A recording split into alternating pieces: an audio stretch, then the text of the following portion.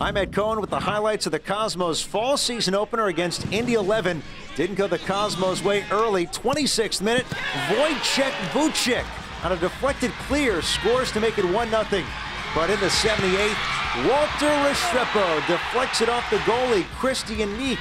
This is his first goal of the season. Big minutes off the bench for Restrepo.